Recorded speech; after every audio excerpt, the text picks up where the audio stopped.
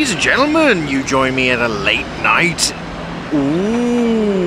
kind of aftermath video where, hello, my name is Paul Hughes and I've just come from watching another film, The Death of Stalin, starring, well, pretty much an all-star cast. You know, it's kind of surprising just how many people Armando Iannucci managed to get on board for this project.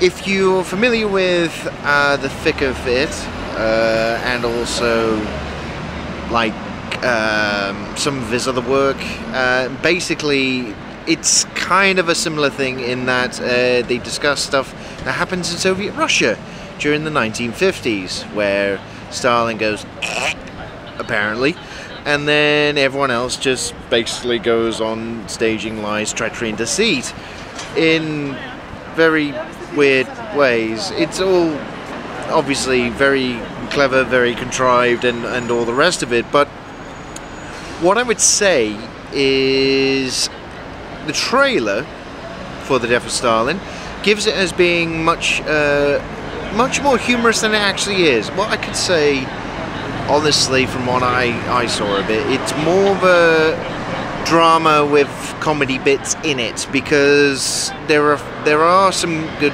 funny moments, but they're certainly only sprinkled throughout the runtime of this film. So the fact of the matter is, I tell you what, what was rather odd about this is that everyone kept their own accents, so there was no like attempting to talk like this all the time, or however Russians talk. Obviously, this is how I start an international incident, just by doing that.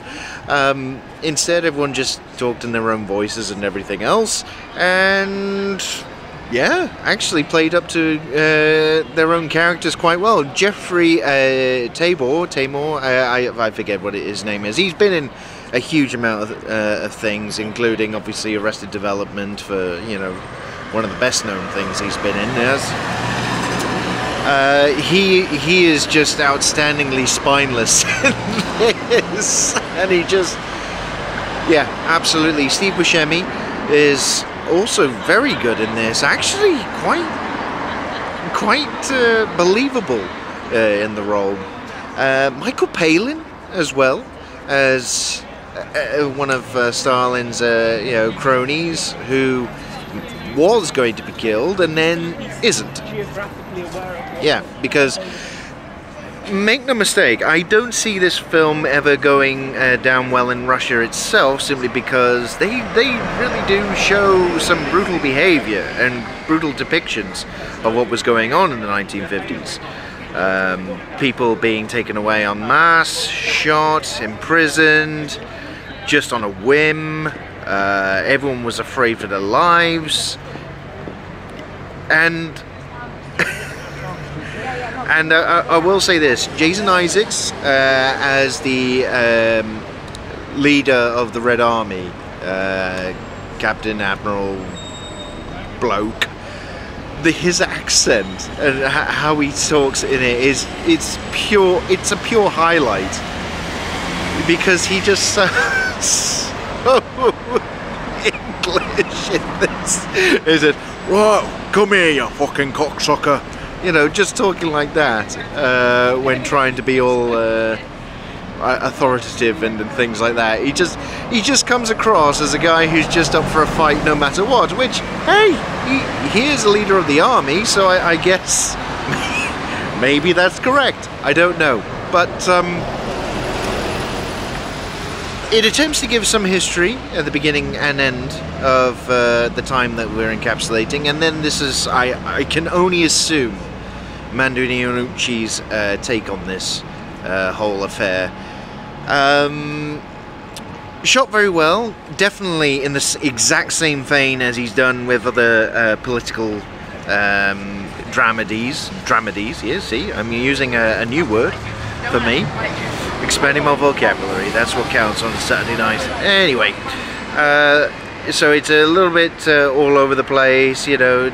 Some ridiculous things are made bigger than they ever should be, but it definitely is a much more serious tone at certain points. So when there's the need to actually be serious in some respects, they don't shy away from it, actually.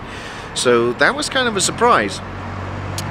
Now, in terms of would I recommend this, if you like the thick of it, and Amanda Iannucci's other work, yeah, absolutely. This is right up your alley.